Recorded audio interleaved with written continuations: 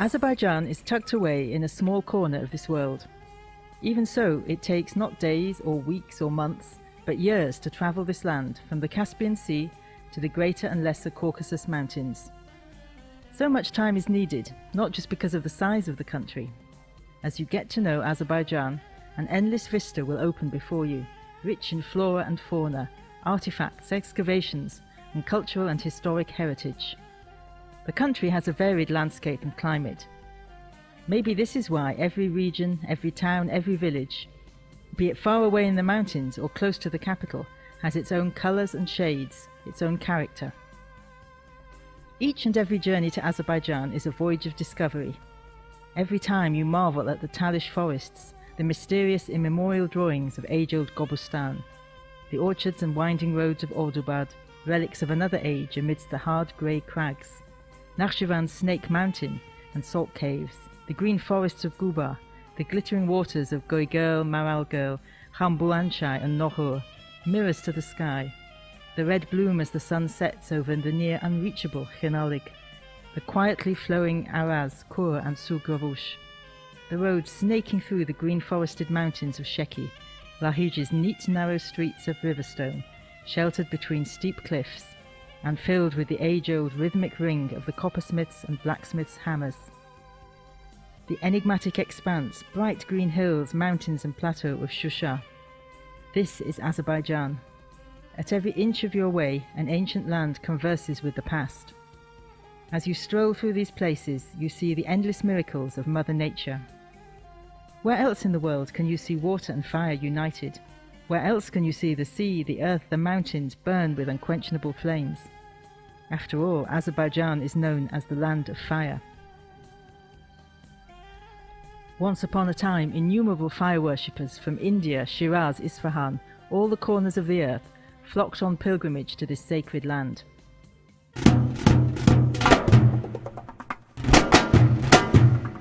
And the Caspian. Baku begins at the shore of the Caspian. It's impossible to imagine Baku without the Caspian, and truth to tell, it's impossible to imagine the Caspian without Baku. The legendary Maiden Tower stands at the junction of water and dry land. Look, from here, up above the Maiden Tower, nothing could appear closer to those blue waters.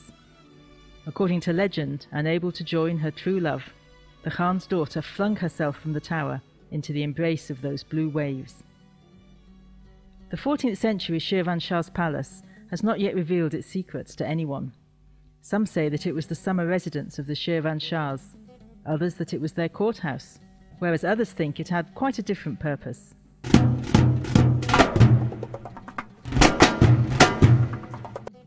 These stones announce the presence of what's known as the Caspian Atlantis, a city today beneath the waves. This fortress with the historical name Sabael was built on one of the islands of the Caspian in 1235 by order of the third Shirvan Shah, Feri Bozu. But in 1305 an earthquake caused the waters of the Caspian to rise, and the fortress was submerged by the sea. Only 4 centuries later, in 1723, when the waters of the Caspian began to recede, were the upper parts of the forgotten castle revealed. But soon afterwards the Caspian Atlantis was again submerged.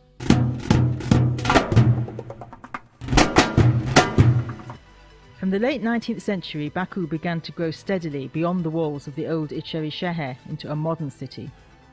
Today, fine examples of 20th century and the latest 21st century architecture can be found here. The Heydar Aliyev Centre in central Baku, designed by famous British architect Zaha Hadid, has earned a reputation as the boldest of experiments and the grandest project of our era. Multiculturalism is our way of life. President of the Azerbaijan Republic used this phrase in an interview with the Russia 24 TV channel in November 2014. You will see it for yourself as you travel through Azerbaijan. People of different religions and ethnic groups live together here. Their joys, problems, cares and hopes for the future are the same. It's impossible to imagine our society any other way.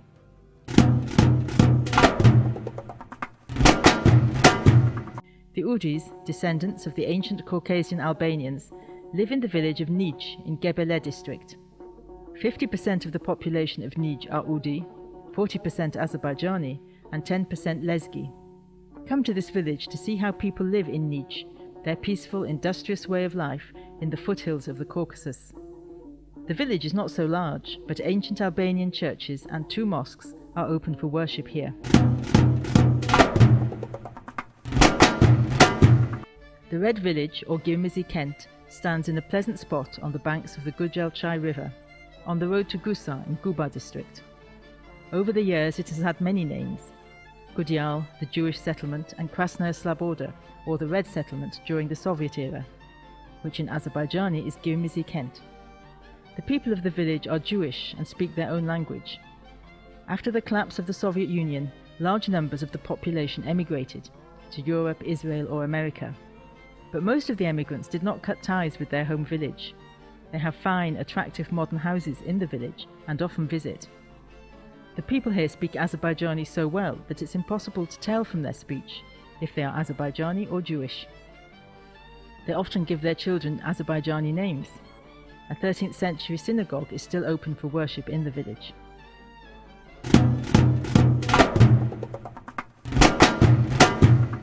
Ivanovka lies between the rivers of Goychai and Devebatan. Its people are Moluccan Christians who have lived here since they came from Russia in the 17th century. The old rules are strictly observed.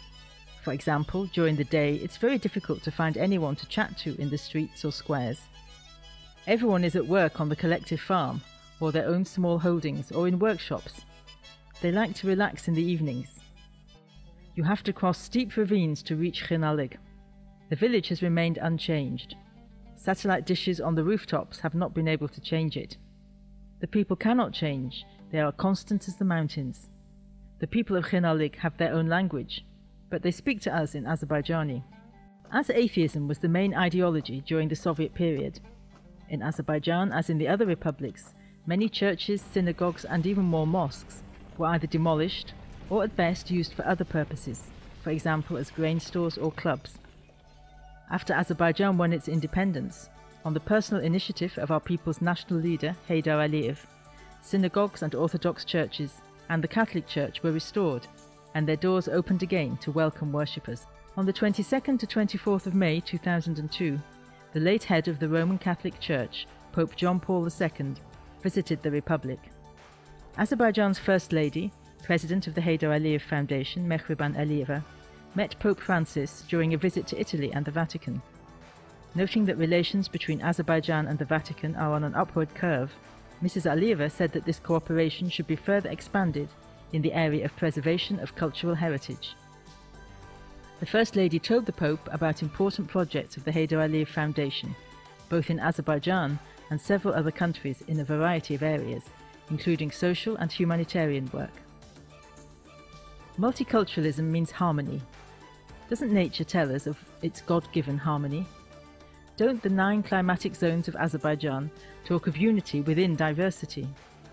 Different peoples live as one family in one land, a result of the successful policy of the country's leadership.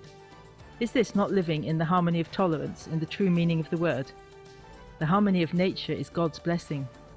And wouldn't we be right to call the breaking of this harmony an unforgivable sin?